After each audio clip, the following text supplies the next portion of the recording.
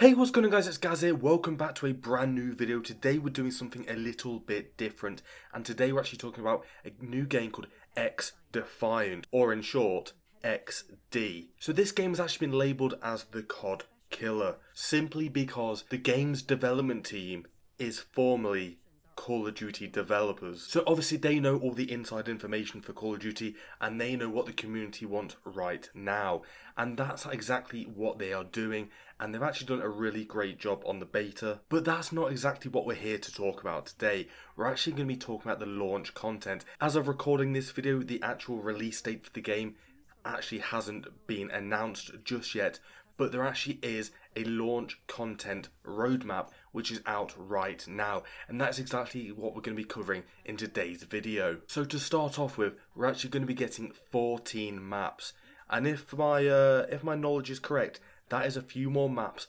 than what Call of Duty Modern Warfare 2 had. So we're already getting better than the current Call of Duty game that is out right now. So 14 maps will be coming at launch. There will also be 3 arenas and 2 linear modes. So that covers the maps that are coming out at launch, but that isn't everything that is coming. There's actually going to be 5 factions.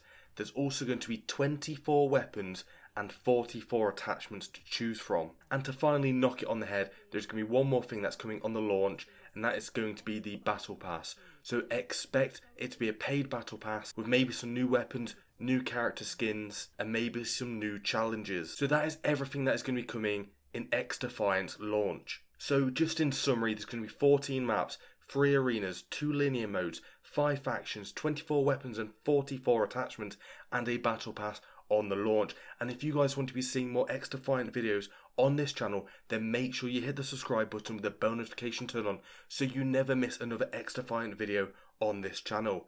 Just like I said, hit the subscribe button, hit the like button, and leave all your thoughts down in the comment section below.